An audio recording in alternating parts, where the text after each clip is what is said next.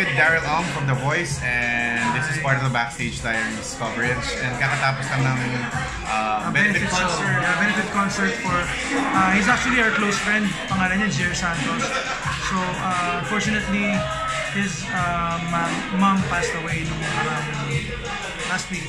And you shared then na parang he was the instrumental in setting up your fans club, right?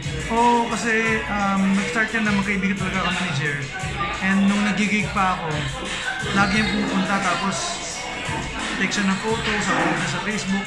That time, hindi pa ako masyadong aware sa Facebook page, you know. So siya talaga yung nag-start na maggawa ng parang page or nagbuo siya ng fans club. O your first band, no? Oh, yung Voices of Five. Parang Boys to Men yung tag namin. Vocal harmony group siya. So after nun, sumali ako sa The Voice. Hindi pa rin siya nag-stop. Todo support siya hanggang sa... Ano na fans club mo ngayon? Daryl Natics. Are they very active pa rin? Yeah, active pa rin sila. Lalo na sa social media, mas dun sila nag-focus ngayon. And ako rin naman personally, parang mas gusto kong mag-focus sa social media ngayon. And you also sang one of your viral songs, which is a cover kanina. Yung Zabiana. Actually, maraming salamat kay Skasta Lee. Kasi nag-message ako sa kanya. Skasta siya nagsulat ng kanta, siya yung original ng kanta. Nag-message ako sa kanya sa Instagram kasi we're planning to do a collab din, an original song. Sabi ko, pwede bang bago tayo gumawa ng original song together, okay lang ba i-cover ko yung hit song mo na Zabiana? So hindi siya nag-hesitate, sabi niya, go bro, no problem bro. Binigyan ka ng rights, talagang full rights, wala nang... Actually, verbal na lang eh.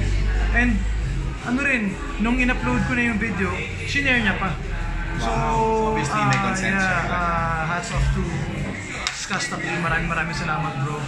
Na binigyan mo ako ng chance i-gawa ng version yung napakaganda mong kanta yung Zabiana. 80 million views, 83 million views yung Zabiana. Original niya, yung kanya, yung cover mo. Ngayon, parang 1.2. I just uploaded it last week lang. Yeah, so, yeah. And yung friendship mo kay Katrina Velarde and yung mga Michael Pangilinan, di ba yada song na kinanta ng nila Mariah before? Yeah, yung One Sweet Day. Perfect yan sa nangyaring yan. Yeah, actually parang si Jerry mismo ni-request niya na gawin yung Zanat. Okay, bye-bye.